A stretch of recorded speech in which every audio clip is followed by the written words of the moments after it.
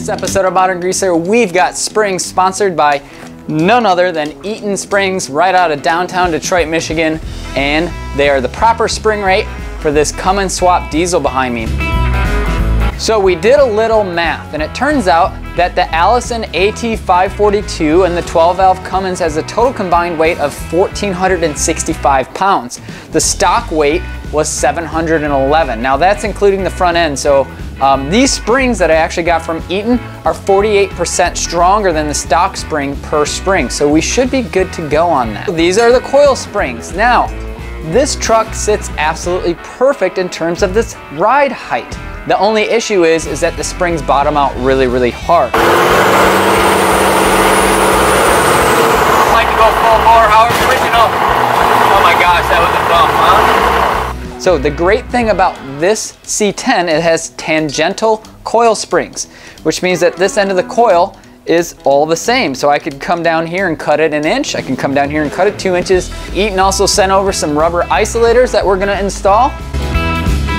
Okay, so now that I have my shirt on backwards, and you can clearly see the providers of my springs. So why should you get your next set of springs from Eaton Detroit Springs? Well, not only are your parts made here in the good old USA, Eaton Detroit Springs has been around since 1937, and they have their hands on over 24,000 original manufactured spring blueprints. They also have their very own YouTube channel that's action-packed full of helpful videos, so make sure you get over there and subscribe to them. And if you're like me and you have a bizarre application, like the diesel swap, they're just a phone call away. I'm also gonna take a tape measure and try to get a baseline of what the truck is. I just crawled underneath the truck, and the oil pan plug is about 2 3/8 of an inch off of the ground. I have no clue how I've been driving this thing for over a year and never bottomed out or hit anything.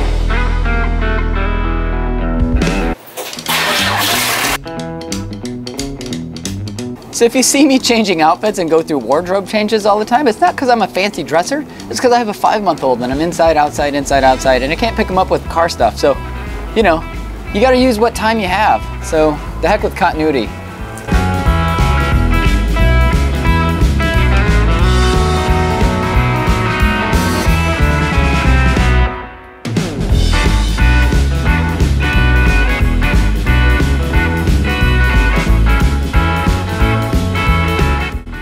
So there's a ton of videos out there about putting coil springs on cars. The reason that I'm doing this video is because that spring up there is engineered to hold the 1,465 or 85 pounds, whatever it is, that this transmission and engine combo consists of. It's great to have companies out there like Eaton Spring that are making these for you guys. So if you have a custom application like this, maybe put a big block in it and it used to have a 6-cylinder. Go check these guys out and get your springs from them. The only sad part about doing my coil springs is I'm gonna lose my awesome coil spring hood stack.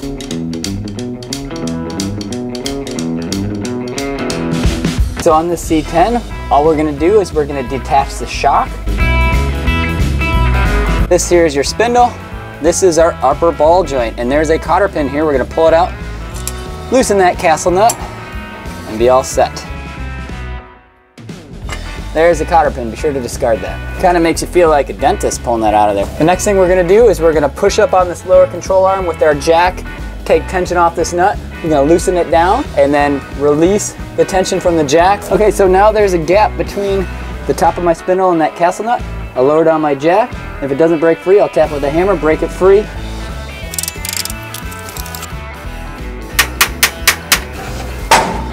So of all things, I use a little bit of a pry bar to just kind of force it down. All we're gonna do now, raise the jack up a hair to relieve pressure off of that castle nut. Take that nut off and then slowly release pressure. Pull that old ratchet spring out of there.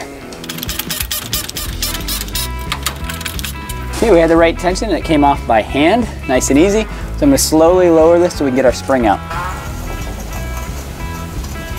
There's the brake line you gotta be cautious about. That is our spring. So you can see that weight, whoop, it's made it really, really, really bad on. Okay, there's our old spring versus our new spring. Judging by how close these two are together here, I'm sure somebody heated it up to lower it down because this thing was about as low as you could go. So you never want to heat your springs because that ruins the tensile strength. These also have isolators that will go on here and give us a little shock absorption between the control arm and the spring. Hello. So the install is basically the same thing.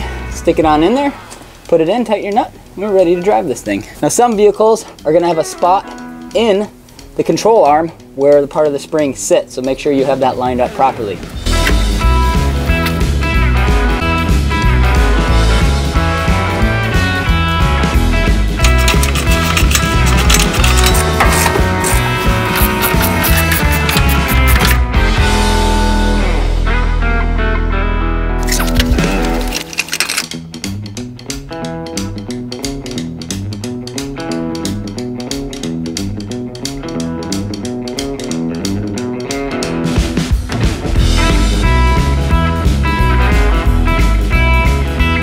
So here in Florida, you change your outfit like 8 times a day if you're working outside, even in October. This truck is way up here now by my nipple, much taller. I've got about 16 inches off the ground. Obviously it's in a different spot, but it looks like a gasser. I can't wait to get out in the street for you to see how much higher it is in the front. And then we're gonna work on bringing it down lower.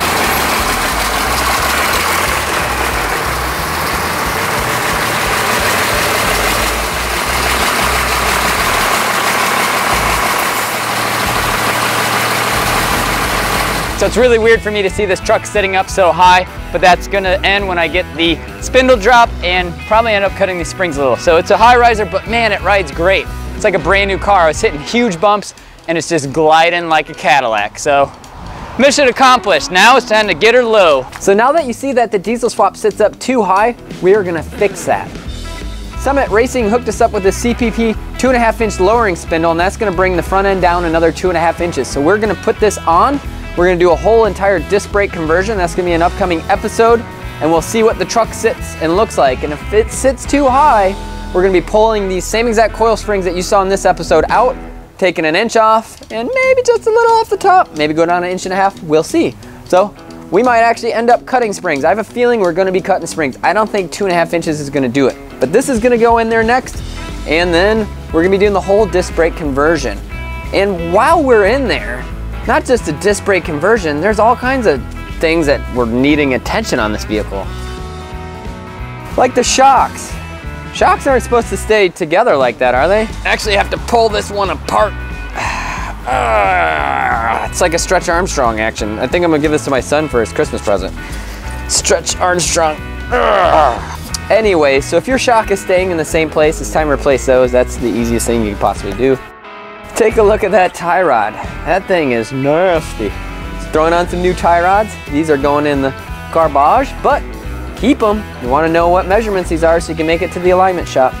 We're also doing the upper and lower control arm seals, bushings. I'm not sure what you called these back in '63, but they're this big weird caps, and these big metal caps actually get worn out, and there's like a little rubber seal that keeps the grease from going out. These are going to be delivered soon, and we're going to be installing these on our control arms. All these things are going to be in the upcoming video of this truck before we get into cutting the coil spring. Everybody's favorite treat is a ball joint. And during the whole process of this filming, I actually grew a mustache. I don't know how it happened. I just came in from the garage one night and there it was. Apparently, if you're doing a spring swap on your truck, a mustache just grows out of nowhere. And I'm okay with that. These are the upper control arm bushings, arms, whatever you want to call them. There's a lot of slack. There's a lot of slop in that there. So these are going bye-bye, and we're getting new ones of these. And last but not least, you ever had one of these lines break on a car while you're driving? Well, I did on my '66 Dodge, and it doesn't stop. So it's good to get a dual master cylinder so it actually stops if you have an emergency. So, bye. And what's even cooler is this truck is getting a dual master cylinder with a brake booster. Now, do diesels create vacuum? No, they don't, because vacuum is created by the venturi on your carburetors. Do diesels have carburetors? Heck no. Diesels don't have carburetors, they don't have distributors, they don't have spark plugs, they don't have spark plug wires. They're so awesome. So that's what you need. No coils. Did I ever say that I'm in love with diesels? We even painted the control arms. Oh, but didn't really do a good job prepping them. I mean, who sees these, especially on this old junk of a truck? So be sure to tune in to see the new ride height of the diesel swap after we do the disc brake conversion. It's actually gonna stop. And then we're gonna see if we need to cut these springs or not. Cut it out. Sorry, Dave Coulier, but I just stole that. So you wanna cut the springs on your truck or car. Well, can you? Is it gonna ruin it? Well, the answer is yes, and the answer is no. It depends on what type of springs you have. And don't take it from me, I'm not the expert. But the guys over at Eaton Detroit Springs are. So get on over and check out Eaton Detroit Springs on their website. They're gonna tell you exactly which springs you can cut and which springs you can't cut. There are a few different types. Tangential springs. Say it with me now, tangential. That's what you want. Those are cuttable. Anyways, thank you for tuning in to yet another episode of Modern Greaser. Make sure you hit that like button. If you like this video, make sure you hit that like button. If you hated this video, be sure to subscribe to the channel.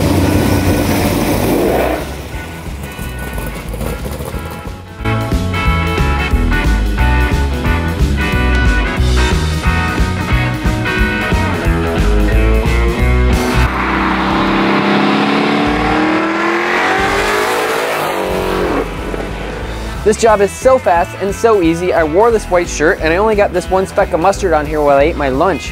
Black mustard, I swear it's not grease.